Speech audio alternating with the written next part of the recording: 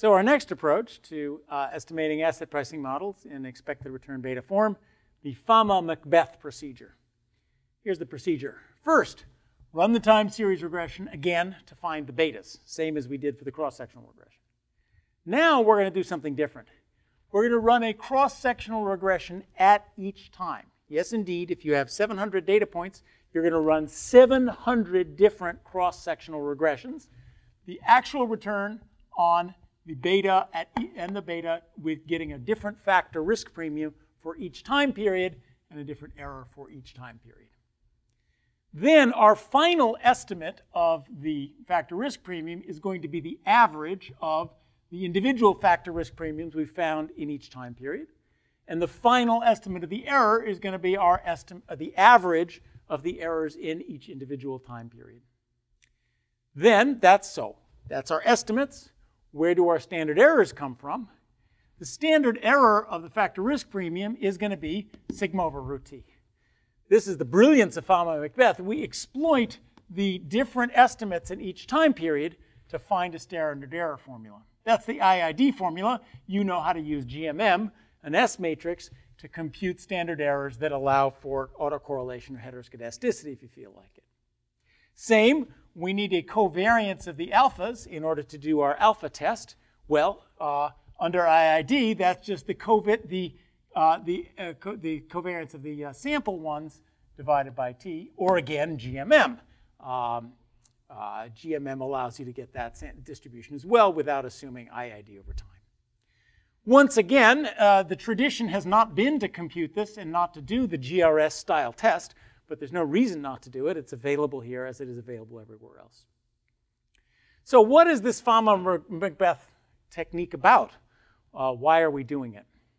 One thing to notice, if the betas are constant over time, then the Fama-MacBeth regression estimates are exactly, numerically, to 100 data points identical, 100 decimal points identical to the cross-sectional estimates. This is just a way of producing the cross-sectional estimates. Now, why is that the case? Intuitively, because regression is linear. And so the average of regression coefficients is the same as the regression coefficients of averages. That's how linear functions behave. Maybe it'll help to do that schematically. The Fama-MacBeth says at each date run a regression, get a lambda at each date, and then average the lambdas. The cross-sectional regression says first take the average of the returns and then run one cross-sectional regression. If those are linear functions, the order in which you average and regress can't make any difference. That may be clearer than a bunch of algebra, which proves the same thing. The Fama-MacBeth standard errors, the sigma over root t, are exactly the same as the cross-sectional standard errors, except they're missing the Shankin correction for the fact that the betas are generated regressors. And therefore, there was an argument about how big is that correction, is that important or not. So viewed this way, Fama-MacBeth is a very simple way to compute the standard errors for cross-sectional regressions that avoid the kinds of formulas that we looked at before for cross-sectional regressions. To think a little more about Fama-MacBeth and why it's so famous and why it's lasted so long, it's a technique that's quite useful not only for asset pricing, but for pooled regressions in general. So a pooled regression or a pooled regression is one version of a panel regression. A panel regression, it's a regression where we have both an I and a T subscript.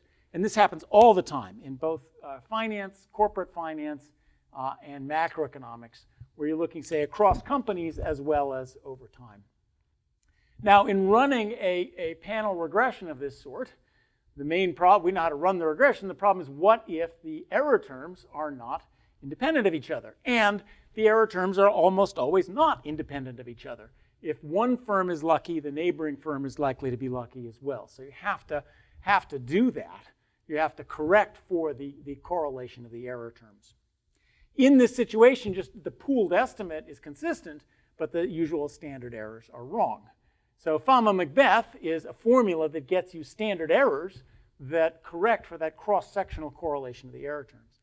So why Fama-MacBeth? Well, in 1970, when Fama-MacBeth were writing, nobody knew the formula for how do you correct OLS regressions for cross-correlation of the error terms. Either that formula or the now pervasive cluster command just hadn't been invented. So Fama-MacBeth is both an easy and a very clever way to solve that outstanding problem. And interestingly, many papers to this day ignore cross-sectional correlation of the error terms. Mitch Peterson at Kellogg added up finance papers and found that 42% of a sample of finance papers simply ignored cross-sectional correlation of the error terms, resulting in t-statistics off by a factor of 10. So it's important to have an easy way to solve that. These days, you don't need Fama-MacBeth. We know how to do it with clustering or with good formulas. Fama-MacBeth remains because it's so easy and intuitive, and because everyone's gotten so familiar with how it works. The one danger of the Fama-MacBeth procedure is that it ignores variation over time. The only place it learns about the regression coefficient is from cross-sectional variation. You can see that from how we did things. If all the observations were the same cross-sectionally, but varied over time, then you couldn't estimate this regression. You just did 0, 0, 0. You get nothing each time period, although the times were varying. So if you want to exploit time series variation in the x and how that relates to the y, you have to do a panel data and then correct your standard errors. Fama-MacBeth, a variant of cross-sectional regression.